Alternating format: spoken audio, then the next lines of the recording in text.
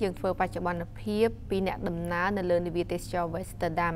ជាឃើញថានៅថ្ងៃនេះក្រសួងសុខាភិបាលកម្ពុជាបានចេញនៅសេចក្តីប្រកាសព័ត៌មានអំពីលទ្ធផលចានៃការធ្វើតេស្តទៅលើអ្នកដំណើរនៅសល់ប្រមាណជាង 1,600 អ្នកផ្សេងទៀត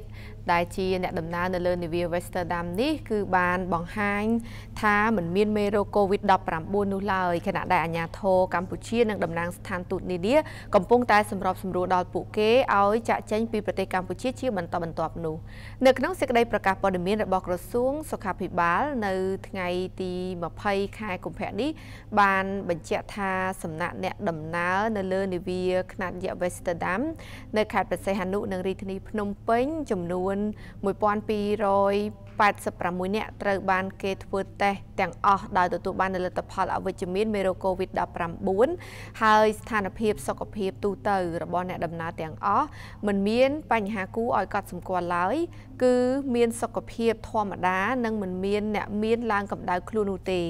ក្រសួងសុខាភិបាលបានបញ្ជាក់បន្ថែមថាប្រតិបត្តិការសុខាភិបាលដែលក្រសួងបាននឹងកំពុងធ្វើនេះមានការសហការយ៉ាងជិតស្និទ្ធជាមួយអង្គការសុខភាពពិភពលោកមជ្ឈមណ្ឌលប្រយុទ្ធនឹងជំងឺឆ្លងសហរដ្ឋអាមេរិកវិទ្យាស្ថានប៉ាស្ទ័រកម្ពុជាស្ថានទូតពាក់ព័ន្ធនិងផ្នែកផ្សេងទៀតហើយផ្អែកលើលទ្ធផលនេះក្រសួងសុខាភិបាលនិងមន្ទីរសុខាភិបាលខេត្តព្រះសីហនុកំពុងបំពេញកិច្ចការដោយសហការជាមួយស្ថាប័នពាក់ព័ន្ធជាតិនិងអន្តរជាតិនៅក្នុងការជួយសម្របសម្រួលឲ្យអ្នកដំណើរដែលនៅសេសសល់ទាំងអស់អាចបានបន្តដំណើរតាមជើងហោះហើរដើម្បីឆាប់វិលត្រឡប់ទៅជួបជុំក្រុមគ្រួសារវិញ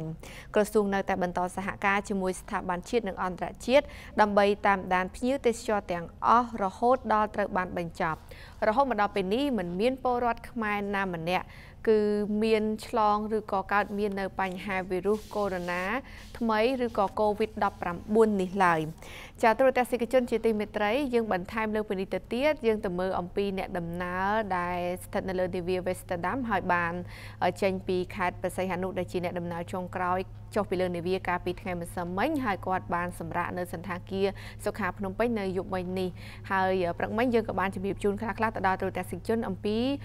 ជើងហោះហើរនិងមាននៅថ្ងៃរសៀលនេះតែម្ដងសម្រាប់អ្នកដំណើរមួយចំនួនដែលជាអ្នកដំណើរនៅលើនាវាទេសចរ Westerdam